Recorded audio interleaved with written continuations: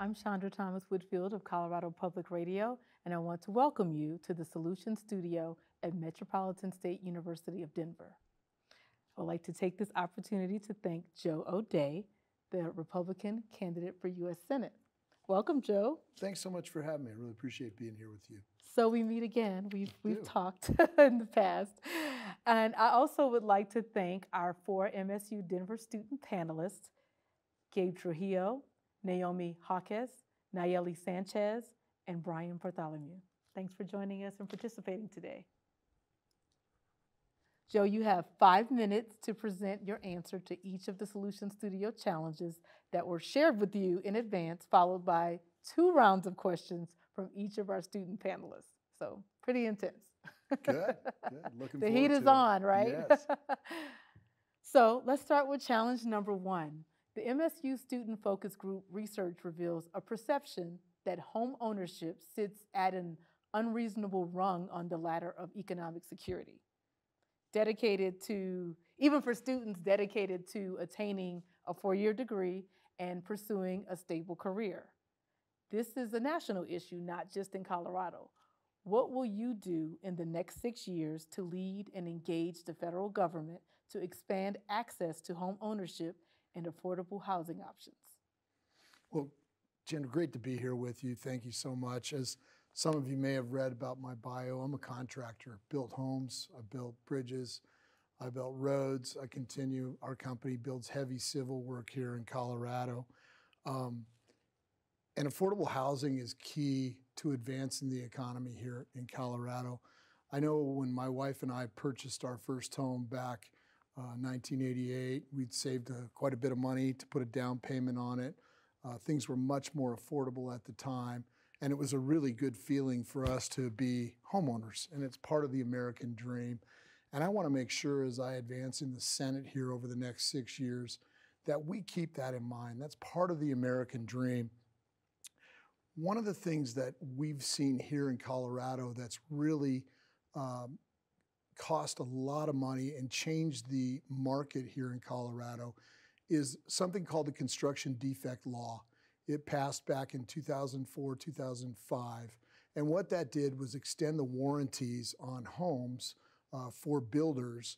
And it didn't create a very viable system for solving problems, but it did cost a lot of money in additional insurance.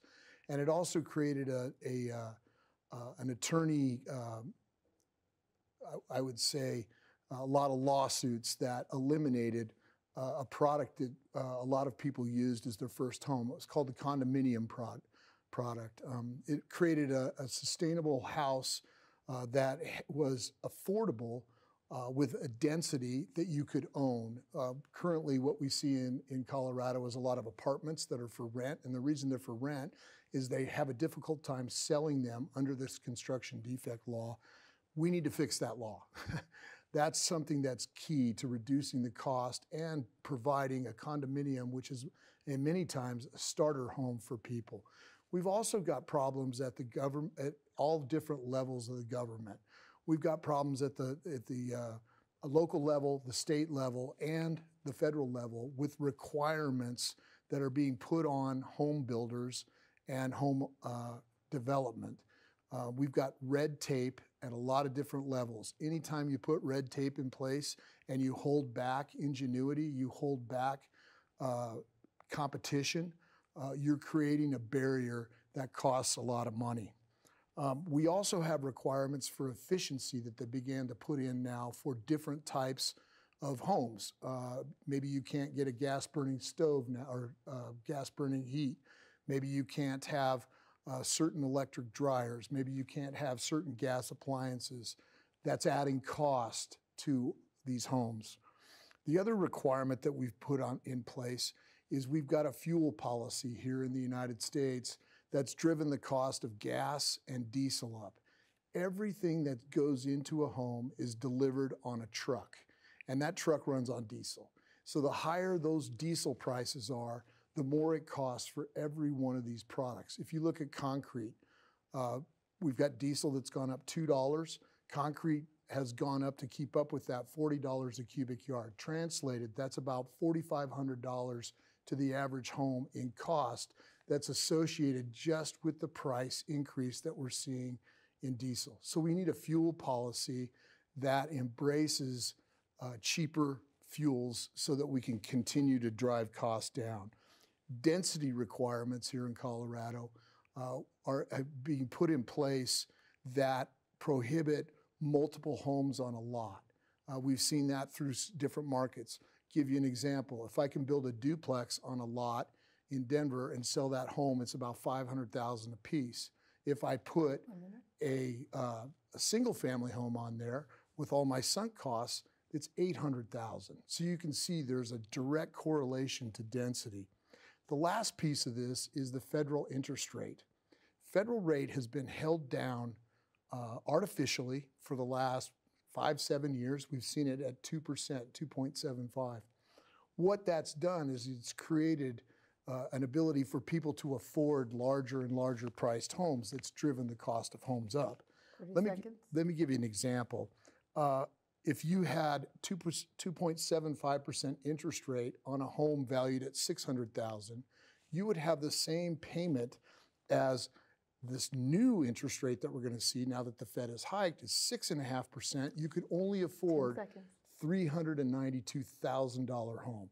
All of these have added to the cost of affordable housing. We need to get government out of the way. All right, now we take it over to our students for their questions, and we're going to begin with Brian. Okay. I got a question dealing with housing in the American Disability Act. There's a significant employment rate between deaf and hearing individual in the United States. Deaf candidates like myself often perceived as too disabled to work for any industry, and many of the company have spoke about it being having a burden to accommodate for me. This greatly affects my opportunity to be able to own a home, as there's no career opportunity, and I am about to finish my degree, and I'm terrified of my future. So what is your solution to strengthen the American Disability Act to allow people with disability to push up on that ladder to have economic security to buy a home? Well, I believe that we need to keep that act in place, and we need to enforce that act. I'm an employer. I've employed thousands of Coloradans. I own a construction company, and I also own an event center. And I truly believe that there's some value in everyone. We have people at our business that are in wheelchairs. We have people in our business that are disabled or have some kind of, but we've found a place for them to fit with us and advance their careers. And I think that's separate from the affordable housing issue. Affordable housing to me means making sure we can keep the price down to where all Americans can afford a home. At the same time, people with disabilities should be entitled to have a career. They should be entitled to buy a home, and I believe in that, and I'll do everything in my power to make sure we continue down that path. Nayeli. I'm constantly looking for jobs that not only benefit me in having a happy career, but also that pay me enough to afford housing, even just renting out an apartment. And as well, with my parents being immigrants, it's become a very heavy burden on them to find enough money to get a down payment on a home. So I am left to fulfill the dream of becoming a homeowner. How will new programs to make housing more affordable and having all these, like you mentioned, bringing down that fuel policy benefit me in the long run when I actually buy a home with the mortgages going up every year? Well, again, I'm a big proponent of home ownership. It's the American dream. And we need to make sure that everything we do as a government helps to promote competitiveness, innovation, ingenuity. When we impose red tape across the board for a one-size-fits-all, sometimes we have bad things that take place from that one bill, i.e. the Construction Defect Act. Some estimators have said that that's added 30 to 35% of cost to a condominium. Well, if a condominium's 350, 400,000 here in Colorado or in Denver, and we can eliminate 30%, we're starting to get that down to a point where everyone can afford the American dream. And so I think we need to have policies that encourage competitiveness, that encourage innovation. We got to get government out of the way. Naomi. Hey, O'Day, nice to have you here. So it's very clear that Americans, especially the youth here, there's a big lack of financial literacy. I mean, just as you said yourself, you're spitting out these numbers, and it's very overwhelming to a lot of the students and people here in America. And they're very naive about the outlook on what it takes to really own a home in any type of economy. So my question is, say you're given, all the resources, approval policies and money, what kind of programs and initiatives are you going to start to secure financial literacy in young teens and adults? How would you do it? Well, I think that starts with our education system. And if we're not educating people about the value of money, how to balance a checkbook, how to keep track of your personal finances, we're not doing our kids a good service. I think that starts at the high school, junior high level. I know at my home, my parents believe that we should be independent. We should have our own bank account. We should save our own money. We didn't make very much of it, but what we did make, we saved and we managed ourselves. And so I'm a big accountability person, especially with kids. And I believe this transcends through all of America. If we empower kids to keep track of their own finances, keep track of how they spend their money, talk to them about consequences. If you spend on this, you're not going to have money for that. And I believe that starts with our education system. And we're doing our kids a complete disservice if we're not talking to them about how to save money, how to earn money, what it's like to pay taxes. I think that those are really important considerations for our kids, and making sure that they're prepared to go into the work world, the business world, and have all the tools that they need to be successful. All right. Gabe. Awesome. Thank you very much for your time, for being here. And so a question that I have, a lot of the solutions that you provided are can seem very long-term. What about for the immediate families who are at need and at risk for becoming unhoused? And there's still very, very low resources available to them and stuff because of the rising rent prices and stuff. So what would you propose for the immediate needs while everything else takes time to settle in? Well, we have an enormous amount of money that's been left over from the rescue, the 2000 or $1.9 trillion rescue plan that was put in place. Those funds should be available. I know we've got billions of dollars that were devoted to school systems that still haven't been spent yet. There should be more money available through some of those programs, not necessarily school, but they've been awarded to City and County of Denver. They've been awarded to a lot of the municipalities. They're sitting on a lot of those funds right now. If there needs to be a short-term crutch, those funds have already been put out in place, and those funds should be used for something that would bring value to our community. I would look to those places for that solution, that short-term. But we can't ignore the long-term problem. The long-term problem is solvable if we can get the bureaucracy of government out of the way. And that needs to start today. We need to be repealing a lot of the rules that are put in place that are driving these costs up considerably. People want something affordable. People want something that they can move into tomorrow. We've got to get out of the way of business so that business will begin to invest in Colorado. If we want to drive the price of homes down, we have to flood the market. I'm a big supply guy. If you put a lot of supply out there, it'll lower the price of things. And so I believe that's the long-term solution. All right, on to challenge number 2. Americans know our immigration system is in dire need of meaningful reform. How will you get Congress to finally pass comprehensive immigration reform, and what would be the major components of this plan? Well, to start with, my wife's family immigrated here in the 40s. She's a Mexican immigrant from her grandparents came over. He was working for the railroad here. And so this issue is very personal to me. At the same time, I have a company that employs 80% Hispanics and has for years. Two of my partners grew up at our company. They were there for 21, 22 years. They started as laborers, went through the trades just as I did. And they have advanced to the place where they're now general and superintendents, and they're actually running my company so I can run for office, by the way. And they're helping me with that. They're full partners of mine. This immigration system has to get solved. I would attack it with about a 4-point plan. First off, we've got to secure our border. We can't have people just coming across willy-nilly. We can't let the cartels control our border. We can't have human trafficking.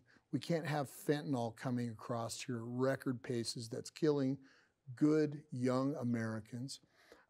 And we also need to make sure that we know who's crossing the border. It's a humanitarian crisis. We need to recognize that right now, and we need to solve it. We need more border patrol. They're being inundated. Even at the border crossings, they don't have the proper time to take care and check people in because there's so many people coming across our border right now. We need to complete the wall. That's what the Border Patrol is asking us to do to make the border more secure. But we need big gates in the wall. I actually believe that we can put a bill together that would solve this issue, and we can get 60 signatures in the U.S. Senate. We have to make sure that we recognize that there's DACA kids here through no fault of their own. They need to be citizens. I would make sure that's in the bill. At the same time, we need to streamline our immigration processes. I have guys that have worked for me for 15 years. They've been on several different visas, paid $5,000 to an attorney to get them through their citizenship and still can't get their citizenship.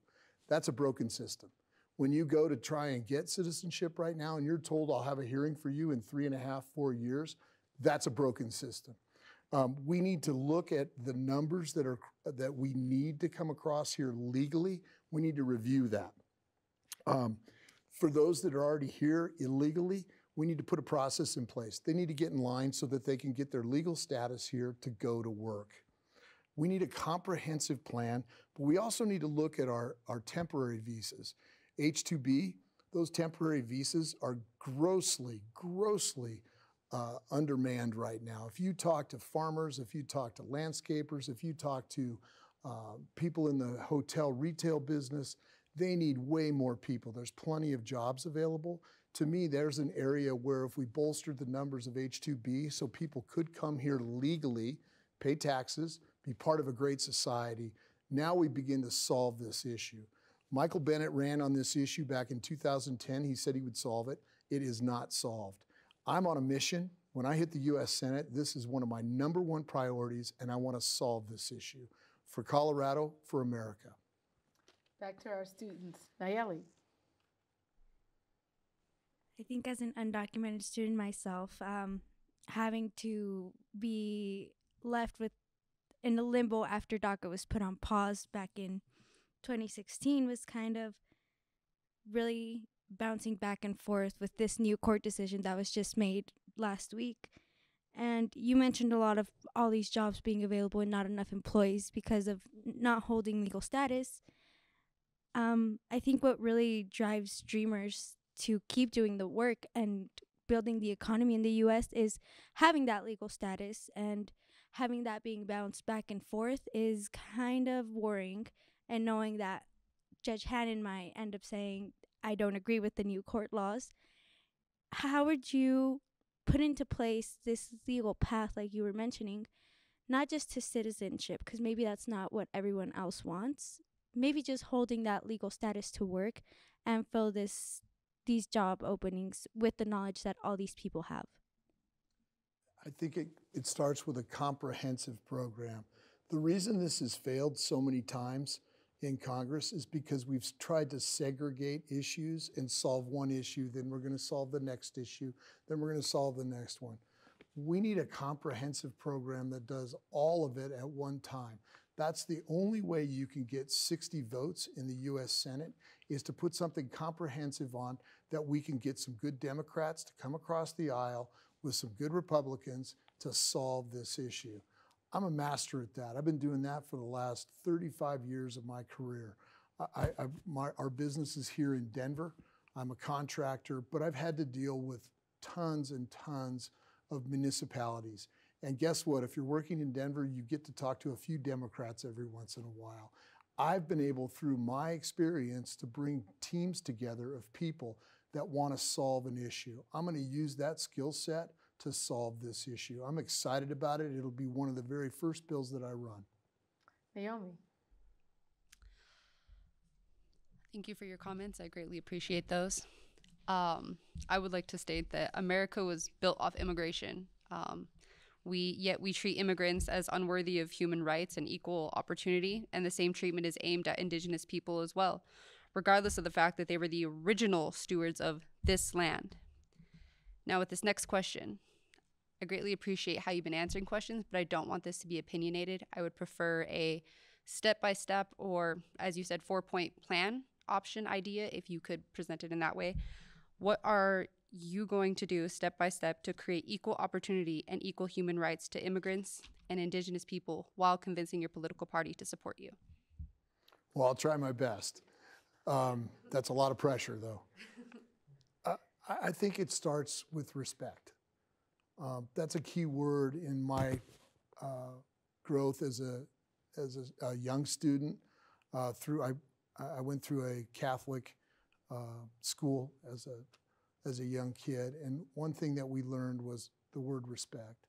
And if you don't treat others the way you want to be treated, then how can you expect them to respect you? Sorry, tongue twister. But I really believe in that thought. And so we have to balance policy with equality. And what I mean by that is we need to make sure that we encompass as many people as we can in a policy that does as much as it can for all the people. It shouldn't discriminate against anyone. And so I've been a big proponent of that, is making sure we are inclusive. At my company, you get graded on your character, you get graded on your work, you get graded on your ability to respect others. And if you're a good person, you advance at my company. I live and die by that. That's the one thing that I think is really important.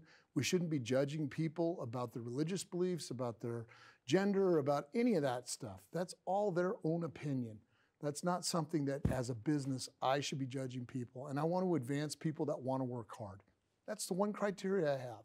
And so I think if you take that criteria to the U.S. Senate and you look at bills that way to make sure that it's supportive of people, despite anything else, it's going to be good for Colorado.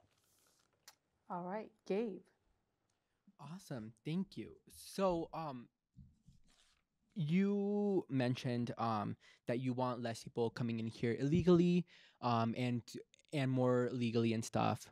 And so my question is, like, a lot of people who are at the border and stuff are trying to find ways to come in legally and stuff. However, those are very, very limited or very inaccessible and stuff, and have like very hard criteria to reach in order for it to work. So my question would be, what would you propose to fix the long wait times, the criteria, and to find more opportunities for people to be able to come into the country?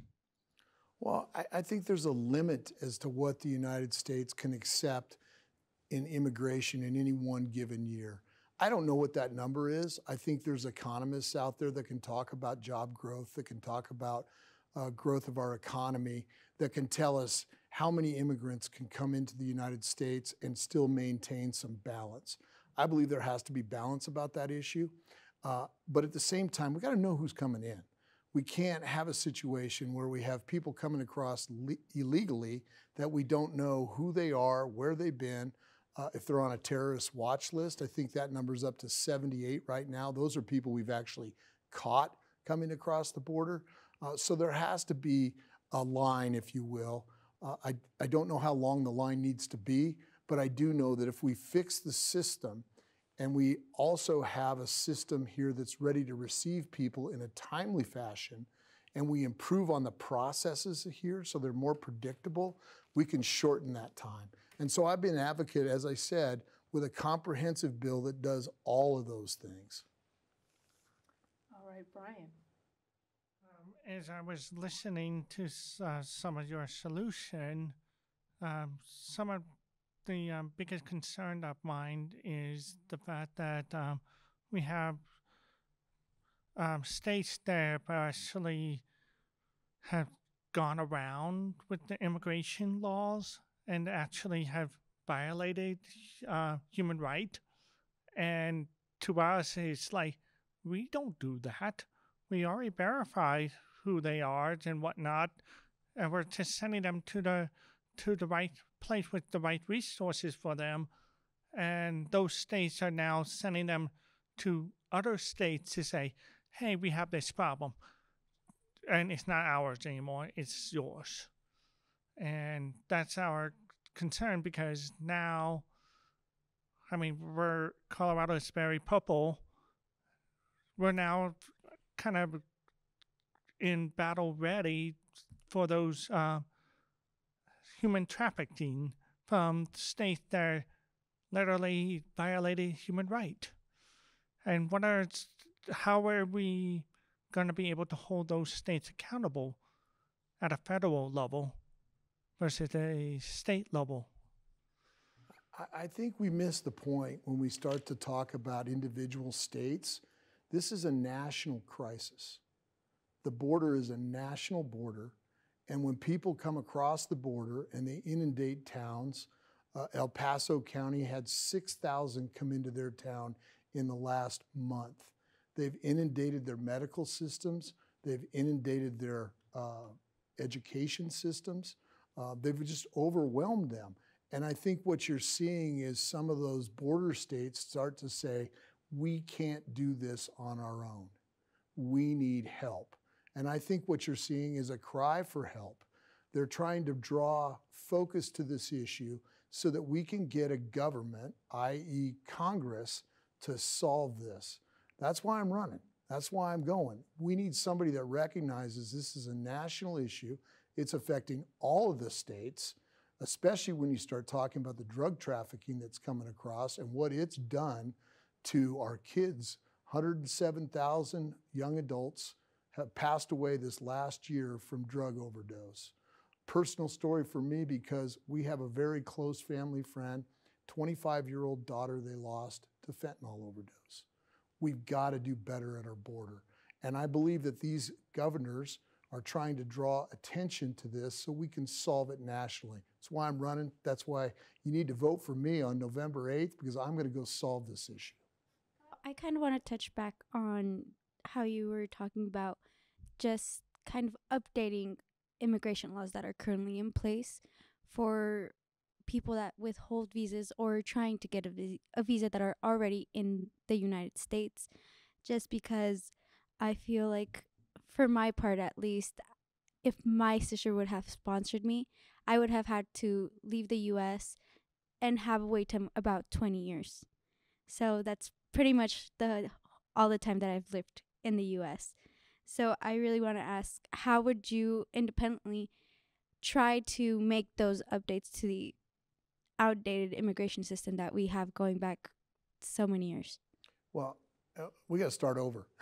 I mean, a policy that's going to force you to go home for 20 years so you can come back here doesn't make any sense to me at all. And so that's how I come at this. We've got to look at the policies that are in place right now, figure out which ones we need to toss out that just are not working, and then get down to brass tacks and say, okay, how can we make an immigration system function that's fair, that's predictable, that's short term, so we don't have to have people waiting 15, 20 years. That's not acceptable. And it's predictable. That way people that come here to the United States know this is the system. I need to sign up for it. It's equitable. I can get treated fairly, and I can get into the United States and be a producing citizen that pays taxes and has a great life and has that American dream that my wife and I have had in front of us that all immigrants should have. And so there's a whole lot of work to do. Awesome. So I really appreciate how you did that kind of in a bullet point form for me. I really like that answer that you gave me. My follow-up question, I think, is going to be more around, like, you mentioned respect, and how I think that I greatly, greatly agree with you that it's a matter of respect and recognition. When it comes down to specifically Indigenous being treated as immigrants on their own land, what treaties are you going to fight to have honored and, I guess, collaborated with and tribes to honor those treaties, to show that respect, so that way you can show that we are not, or prove to, I guess, the people that you believe we are not immigrants, because those treaties have never been honored. And that's also why we feel like immigrants here on this land as well. And I feel like that has a lot to do with immigration reform too. Well, we need to treat all people with respect, and Indigenous people, the American Indians, the people that were here for years and years, through, this is their home, and we should be respectful of that. If there's a treaty in place and it's not being honored, then I'd like to know about that. I'd like to be able to dig into that and find out why is it that we're not honoring that treaty, and be able to sit down with people that know a lot more about it than I do to really walk through the details of that. There's some specific ones I know a little bit about: water storage, water usage down with the Ute Indians in Durango and down in those areas that haven't been honored. We've got to do better. I know we have a water shortage, but it shouldn't come out of one person's water rights and not another's. There needs to be balance to those issues. I'll sit down with anybody. I'll discover exactly what it is that they need to have taken care of, and then we'll see what we can do to move that issue forward. Awesome. Cool. So for my follow-up and stuff, it's more based on Nayeli's question and stuff about DACA. As we know, there is DACA. However, there are still thousands of other immigrant youth like myself who don't have DACA and stuff, or whose applications are still in limbo. What would you suggest for these youth whose future is on the line and who are maybe coming out of college, who are graduating college, since they cannot work? So what would you suggest for them, or what would you propose for them to do in this time of uncertainty? Well, again, I'll go back to my answer that I gave earlier. We need comprehensive reform. As you guys have pointed out, there's all kinds of issues, starting with a border that's not safe, and then you go through DACA, then you go through people that are here undocumented that aren't part of DACA, and then you go through a system that doesn't allow people to come here and be predictable on how they get here. This whole system needs to be revamped. And I'd be an advocate for sitting down with a bipartisan committee at the U.S. Senate where we say, okay, let's fundamentally fix this. Let's fix it now. I think what you're seeing is the national recognition that's taken place over the last year and a half, complete with people moving people around the country to make this, a focal point, is starting to attract the attention of the American voter, and the American voter wants to solve this issue. I want to help them solve that issue. And so I would be an advocate for sitting down and making sure that we have a comprehensive program that solves all of it. That's how you get good balanced bills that get through the U.S. Senate. You got to remember, you got to have 60 votes. So if all or none never ends up working too well. So I'll be an advocate for that. I have I'm sorry, you had it. Okay. I would like to pass my follow-ups to my co-panelists. So you actually brought up a great point of making your vote count for us, since personally I am not able to vote as I'm not a U.S. citizen. But would you be able to write or be up for writing a letter to hold a vote with Congress once you go into office, since you wouldn't go into office till January? Since DACA is at a limbo with Judge Hannon, would you be able to hold a vote with Congress on trying to make a review together and not have such a judgmented, clouded decision being brought to the table? Well, I guarantee when I get to Congress, we're going to make this an issue, and we're going to take it up with the entire Congress. More follow-ups? All right. Well, on to challenge number 3. What do you see as America's role in global affairs today? And how will you work to maintain America's global leadership over the next 6 years? Well, I really believe in Ronald Reagan's statement about peace through strength. Peace through strength to me means that we have a strong military. We need to acknowledge that when the United States is strong, the world is safer. We can see what's going on right now. We abandoned our troops in Afghanistan. We abandoned people in Afghanistan. That was a monumental fail. And what that's done is that's created an emboldened Putin, who then attacked Ukraine, Russia and Ukraine. These are all because we have not been strong. We don't have strong leadership. We need a strong military. Right now, if you look at what's going on with the budget, they continue to take our budget down for the military. It's at record lows right now. We can't do that, not in a time of turbulence. We need to make sure that our military is strong. It keeps the other rogue nations in check. But one of the bigger issues for having a strong America is a strong economy. We need to get government out of the way. As I've said earlier, red tape doesn't help grow business. We need to strengthen our economy. When we have a strong economy and we're trading with people across the world, they don't attack people that they're trading with, right? They honor those economies. They want to participate in that economy. Energy dominance is the fourth kind of fourth leg on the stool. Thank you. But we need wind, solar. We need good, clean natural gas. We need geothermal. We need nuclear. We need to raise all energy levels in the United States so that we can provide energy across this nation or across this world. We should be exporting good, clean natural gas into Asia right now. That with India and China, we can lower worldwide emissions by some scientists are saying by up to 45% by using good, clean natural gas. We also need to export to Europe. Right now, Europe is being held hostage by Russia and their fuel. If we were to replace that in the UK, then we would immediately end this Russian war. All of these issues have to do with energy dominance and having America be the superpower economically that it needs to be. Let's turn to Nayeli for questions.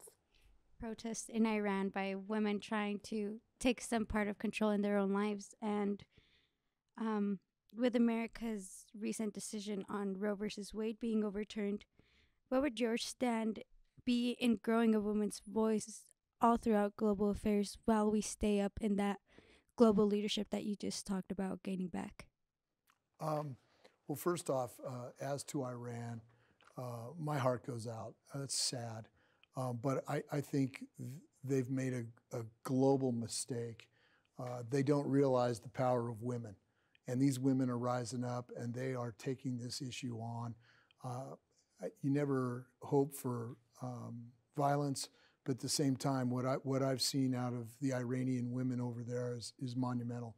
It's incredible. We need to stand behind Iranian women so that they have their full rights. That's a tragedy what's gone on over there. Roe v. Wade, I'm personally pro-life, but I don't believe that government should be involved in every decision. I believe that a woman's right for the first 5 months belongs between her and her doctor. After that, with exceptions, rape, incest, life of the mother, medical necessity, that decision also belongs between a woman and her doctor. I believe women are equal. We have a lot of women in our company. They get paid same or more. I've got my Mile High Station business has been in business for 22 years. It's run by 5 women. They're wonderful. They're way smarter than me. I stay out of their way. And I believe we need to get behind people. Again, it goes back to the respect issue. It doesn't matter gender. It doesn't matter race. None of that stuff matters. It's about character. It's about empowering people. And that's how I look at things. Gabe. Awesome.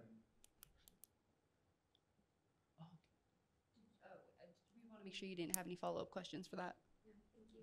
Answered that for me. Awesome, cool. So for me, you said that you think that we should definitely stand behind the Iranian women whose rights are being stripped away. How would that look like? How would that look like from like a U.S. standpoint? What should like the U.S. should the U.S. do something and stuff? And if so, how would it look like? Well, we've already got sanctions in place because that government is rogue. They can't be trusted. They want a nuclear device. We can never let them have a nuclear device. But I think it's about making sure that we advocate for women there, that we empower them by getting their message out. That's part of how this group controls people, is they stifle people. They don't let them communicate. And so if we're putting that message out to the world and we get behind the women that are being persecuted, then we can elevate their status. We can make sure everyone knows about it. And I think that's key. Any follow-ups? Thank you. All right. We now go on to Brian. As we aim for equality for all genders on the global scale, we also have worry about our innovation here in the United States with the economic standpoint. And I have noticed that we just passed the Chip and Science Act that allows us to improve our science and our smart chips. Is there any way of that we take that inspiration of that program or that act to greatly improve our innovation here in the United States on other fields, such as agricultural or construction, housing, and such? Good question. I like the fact that the people are thinking about bringing the chips manufacturing back here to the United States. I think that's an important strategic move. We need to make sure that we can control our own destiny when it comes to chips and those type of things. My caution with that is that we haven't done all we need to do. One of the things that I will be an advocate for when I hit the U.S. Senate is permit reform. Right now, if you want to mine those minerals that we're going to need to actually build those manufacturing plants here in the United States, you can't get a permit. I've been an advocate for permit reform since I started my business almost 35 years ago. I know a lot about permitting. I know why we're holding things up. But we've got to make sure that when we make a manufacturing move like that, we also make sure we bring along the minerals that it takes to actually make those things. I've seen it with water storage here in Colorado. I've worked on a couple of projects, Chatfield Reservoir, we would raise the level of the dam by 12 feet. And an existing dam, that permit took 27 years to get through the process. We've got wind facilities in northern Wyoming right now. They're on their 12th year going through a permitting process with NEPA because we're in the way. Government red tape is holding our economy back. And so that's how I would look at it. Those are the things that I would look at when I get to the U.S. Senate would be permit reform to help with those innovations, to help with that intelligence. Any follow-ups? Let's go on to Naomi. So I kind of go off topic from here. Greatly appreciate that.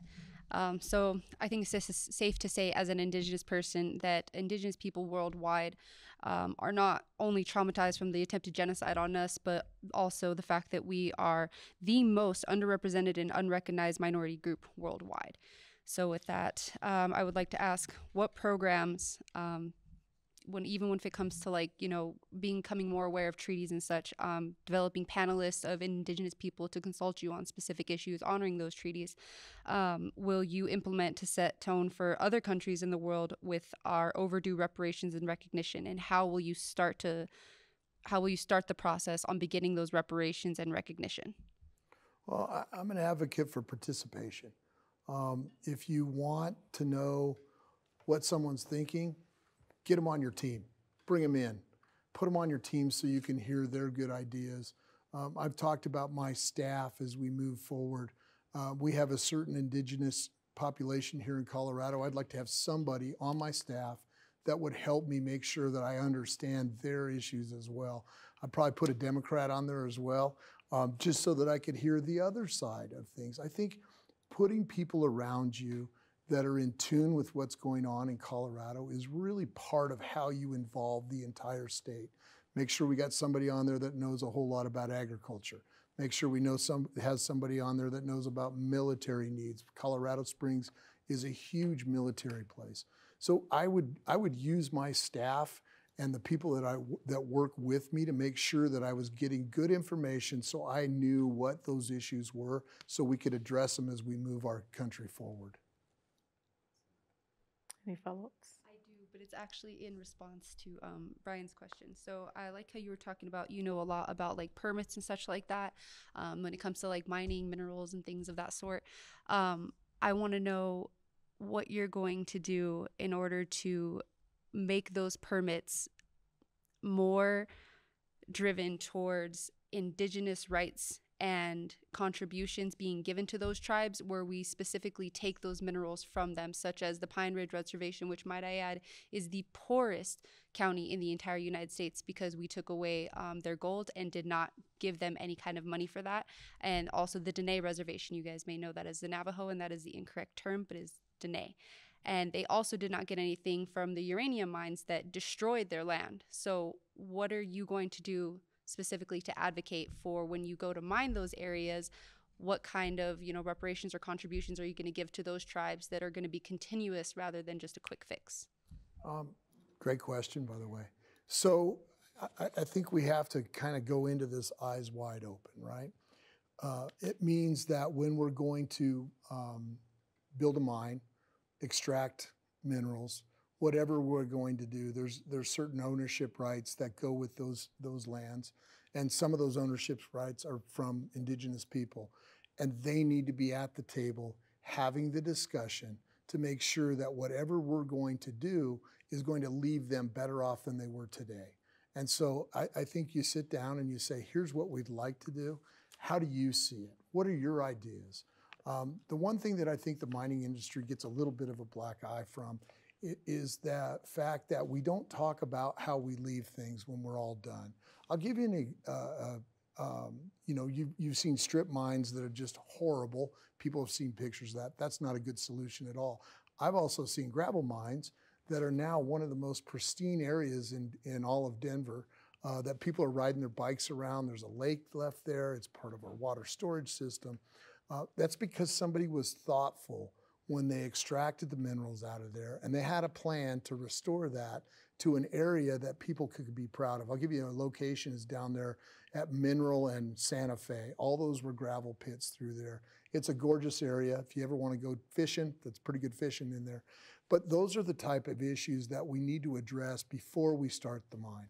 And so we need equal representation there from locals, all locals, to make sure that they have a voice in that as well.